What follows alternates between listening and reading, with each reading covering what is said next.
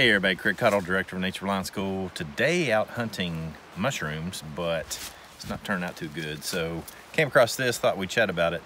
In the third book that I co-authored with Tracy Trimble, Essential Wilderness Navigation, we have a chapter in there on looking at flora and fauna, trees, plants, and everything and determine direction. One of the things you can notice about this sycamore tree is it's wet on this side, dry on this side. That means the prevailing winds are coming in on this side of the tree. Okay, so if I'm familiar with an area and I know the prevailing winds, like in this area, come out of the southeast, then I can assume in a general sense that this is a southeast side of this tree.